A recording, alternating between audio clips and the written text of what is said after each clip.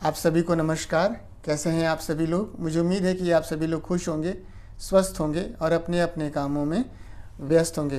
दोस्तों, कल के ट्यूटोरियल में मैंने बातचीत किया था कि मेरे पास जो फ़ोल्डर है या मैं जिस फ़ोल्डर से प्लान दिखाता हूं, उसकी स्लाइड को मैं किस तरह से रीअरेंज करता हूं फ़ोल्डर में, कौन सी स्लाइड कहां पर लगाता हूं और फाइनली जो मेरा फ़ोल्डर है वो किस तरह से दिखाई देता है। ये मैंने कल के ट्यूटोरियल में बताया था। अब मैं इस फ़ोल्डर से जब भी प्लान दिखाने कहीं पर जाता हूँ तो प्लान दिखाने के लिए अमूमन आदमी दो तरह से जाता है। या तो अपना खुद का जाता है, खुद अकेले जाता है, या फिर वो अपने सीनियर्स के साथ यानी कि डबल में लोग जाते हैं। और कभी कभी अकेले भी जाना होता है।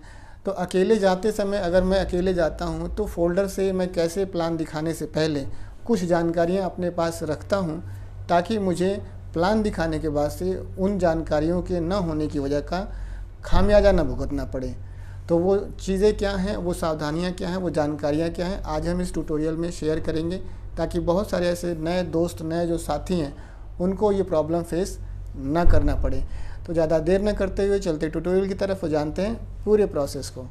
उससे पहले मैं आप लोगों से रिक्वेस्ट करूँगा कि अगर आप लोग इस चैनल पर नए हैं तो प्लीज़ आप लोग इस चैनल को सब्सक्राइब कर लीजिएगा। अगर आप लोग को वीडियो पसंद आए तो उसे प्लीज़ लाइक कर दीजिएगा।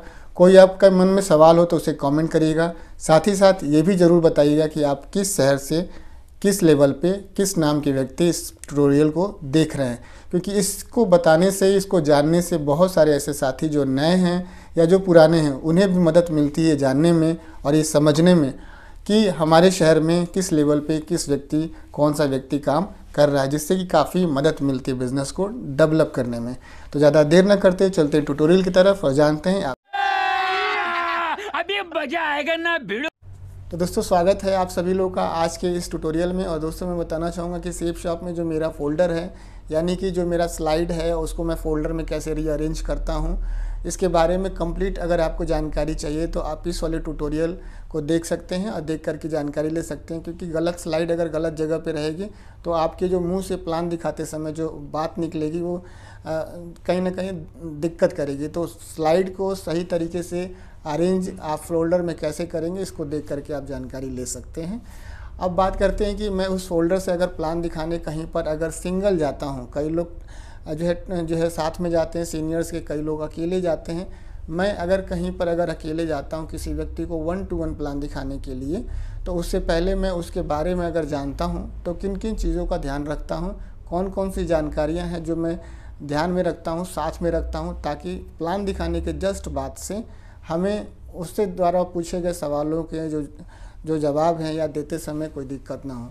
तो दोस्तों, सबसे पहले जो बात याद रखनी है, हमेशा जो आपको ध्यान में रखना है, जो बात याद रखनी है वो ये रखनी है, आप स्क्रीन पे देखें कि सबसे पहले आपको उसका प्लान दिखाने से पहले आपके पास टूल्स कंप्लीट होना चाहिए। ये फ़ोल्डर से प्लान दिखाने की बात नहीं है, ये कंप्लीट आपको टूल्स आपके पास रखना चाहिए। तो कंप्लीट टूल्स क्या होता है, आपके पास एक डायरी होनी चाहिए, उसके बाद से एक प्रगति सूत्र, एक लिस्ट बुक और एक आपके पास प्लान फ़ोल्डर होना ज़रूरी है।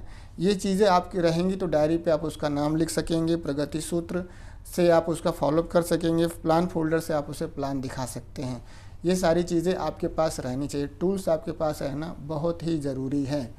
इसके बाद से आप देखेंगे तो आपका उसका जो नाम है आपको मालूम होना चाहिए, और उस नाम से अगर आपकी टीम में कोई सदस्य हैं तो उसके बारे में आप को रिलेट कर सकते हैं। उसके बाद से उसका पता, उसका एरिया, उसका जो एरिया का माहौल है, इन सब चीज़ों से आप को रिलेट कर सकते हैं। कि जैसे कि मान लीजिए कोई व्यक्ति किसी जगह पर गया और वहाँ पर वो बता सकता है कि मैं यहाँ पर भी पहले कहीं आया था, इस गली में आया था, इस जगह पर आया था, फला व्यक्ति से मिलने आया था, वो ऐसे थे।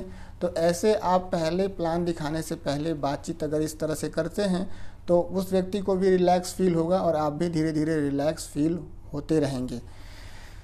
इसके बाद से जिस प्रोफेशन से वो व्यक्ति है, आप समझ सकते हैं कि जिस प्रोफेशन से वो व्यक्ति, उस प्रोफेशन को आप पहले से जाने रखिए। और उस व्यक्ति का जो प्रोफेशन है उससे रिलेटेड आपके पास पहले से ही किसी डायमंड लेवल के व्यक्ति की या किसी सफल व्यक्ति की वीडियो आपके मोबाइल में होनी चाहिए। अगर आपके पास वो वीडियो है तो आप प्लान दिखाने के तुरंत बाद से आप उस व्यक्ति का वीडियो दिखा सकते हैं। इसके बाद से जिस प्रोफेशन से वो व्यक्ति है, उस प्रोफेशन का व्यक्ति अगर आपकी टीम में है या आपके सीनियर्स में है तो आप उस व्यक्ति से, उस अपने सीनियर की ज़रूर बात कराने की कोशिश कीजिएगा। क्योंकि सेम प्रोफेशन के होने का काफ़ी ज़्यादा फ़ायदा मिलता है कि आपकी जो सेल होती है वो क्लोज़ हो सकती है। इसके बाद से आप देखेंगे तो इस बात का हमेशा ध्यान रखें कि प्लान दिखाने के तुरंत बाद वो सवाल आपसे पूछेगा, और वो कुछ हॉट सवाल पूछेगा जो कि जाना पहचाना सवाल होता है। 3 से 4 सवाल होता है। उन सारे सवालों को आपको जानना ज़रूरी है। न केवल जानना ज़रूरी है बल्कि उसे आपको अपने मुंह से बताते समय आपका जो हाव भाव है, आपका जो गति है बताने का, या जो तरीका है बताने का, या जो आपका शब्दावली है बताने की, ये भी बहुत ही संतुलित होनी चाहिए और बहुत ही सही होनी चाहिए। इस तरह से आप उससे सवालों का सही जवाब दे सकते हैं। जैसे कि कोई व्यक्ति अगर पूछता है कि मेरे पास पैसा नहीं, तो आप उससे ये मत कहिए कि आपके पास पैसा नहीं इसलिए तो इस बिज़नेस को करना है। ये नहीं कहना है, बिल्कुल भी नहीं कहना है कि उसके पास अगर पैसा नहीं तो इस बिज़नेस को करना है। जैसे ही वो कहे कि मेरे पास पैसा नहीं है, तो आप संतुलित भाषा में बात करिए, किताबी भाषा में बात करिए कि बिल्कुल आप सही कह रहे हैं सर कि आपके पास पैसा नहीं है, मेरे पास भी पैसा नहीं था, पहले मैं भी ऐसे सोचता था कि अगर पैसा नहीं है तो मैं इस बिज़नेस को कैसे करूँगा। तो आपको बताना चाहूँगा कि किताबी भाषा में अगर आप फॉलोअप करते हैं तो आपको काफ़ी अच्छा रिजल्ट मिलेगा, और साथ ही साथ आपको वह व्यक्ति आपका सिस्टम करे या ना करे, आप उसके लिए फेवरेट बने रहेंगे।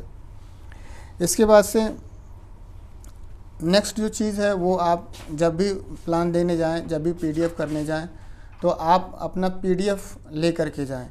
पीडीएफ का मतलब आप जानते हैं प्रॉस्पेक्ट डिटेल फॉर्म होता है। इस पीडीएफ को लेकर के आप जो है जाएं, क्योंकि कई लोग ऐसा होता है कि पूरा प्लान दिखा देते हैं, वो व्यक्ति फॉर्म भरने के लिए, सेल देने के लिए रेडी हो जाता है और हम पीडीएफ नहीं भरते हैं, जिसकी वजह से बहुत सारी दिक्कत होती है। तो पीडीएफ भी अपने साथ में रखें, इस चीज़ का आप ध्यान रखें।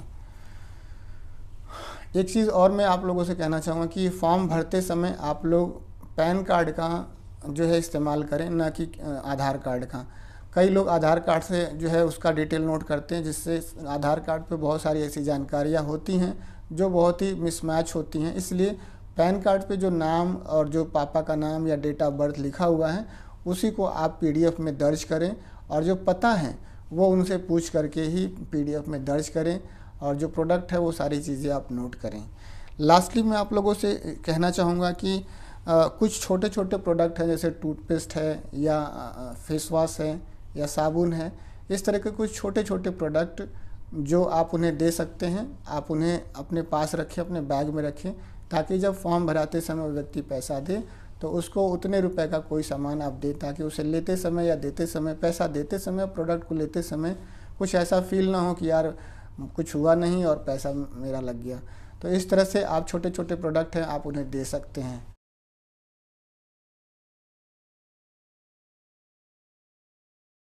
साथ ही साथ एक रिक्वेस्ट यही है कि इस ट्यूटोरियल पे अगर आप लोग पहली बार देख रहे हैं तो इस प्लेटफॉर्म पे अगर आप नए हैं तो प्लीज़ आप लोग इस चैनल को सब्सक्राइब कर लीजिएगा। साथ ही साथ आप लोग मेरा जो फेसबुक पेज है DS मानवेंद्र सेफ शॉप, आप लोग वहाँ पे भी जाके उसे फॉलो कर लीजिएगा, क्योंकि बहुत सारा ऐसा कंटेंट है जो मैं यूट्यूब पे अपलोड नहीं कर सकता, लेकिन उसे फेसबुक पे अपलोड कर सकता हूँ। और आप लोग अगर इस ये ट्यूटोरियल में कोई सवाल रह गया पूछना आप लोग को, या वीडियो पसंद आया तो प्लीज़ आप उसे लाइक कर दीजिएगा। साथ ही साथ आप लोग ये भी ज़रूर बताइएगा कि आप लोग किस शहर से हैं, किस नाम के व्यक्ति हैं और किस लेवल पे आप लोग काम कर रहे हैं, क्योंकि इससे क्या होता है कि बहुत सारे लोगों को ये जानने में मदद मिलती है, उनको समझने में आसानी होती है कि उनके भी शहर में आप जैसा, आपके काम करने जैसा व्यक्ति कोई काम कर रहा है। इससे बहुत ही ताकत और हिम्मत मिलती है। आप सभी लोगों ने अपना बेशकीमती समय दिया इस ट्यूटोरियल को वॉच करने के लिए, आप सभी का बहुत बहुत धन्यवाद। थैंक यू दोस्तों, नमस्कार, wish you all the best and go diamond. जय हो सेफ शॉप।